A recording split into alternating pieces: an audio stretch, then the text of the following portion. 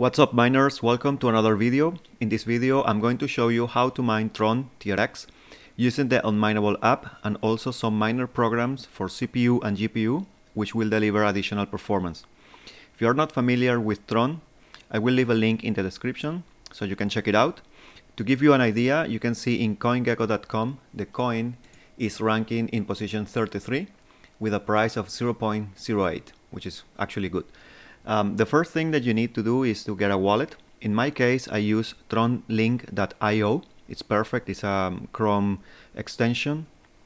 You can get your public wallet address from there to receive the funds.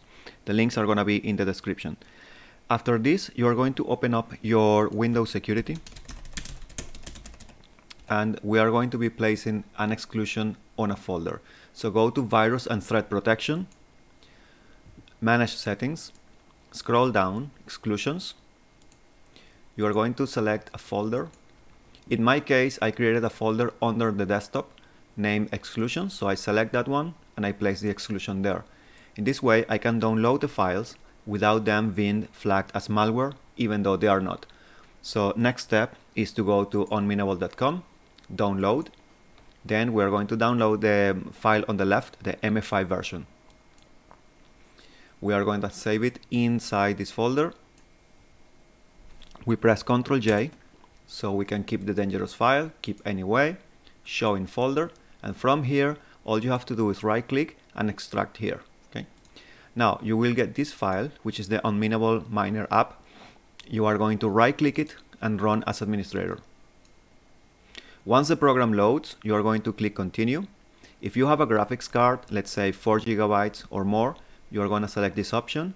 If not, you select CPU, click next, and in here we are going to look for our coin, which is TRX Tron. We are going to enter our address from our wallet, and we are going to type this code E4XD-WMZL to drop the dev fee from 1% to 0.75%. This is the fee that we are paying to the pool, to Unmineable. So we click Start. You are going to allow 1 or 2 minutes for this to ramp up. You can check the settings of the program, make sure you are in high intensity, you name your worker, you have your code there, save and restart. And on the lower left, we are going to see our hash rate popping up in just a matter of seconds. We have 1,300 hashes per second, which is a good speed. So after a while, this will continue to rise up a little bit. I'm going to stop it now and I'm going to show you a different way of mining with the programs directly. So now let's take a look at how we can mine using the programs directly so we can get additional hash rate. For CPU, we are going to be using XMRig, and for GPU, we are going to be using Gminer.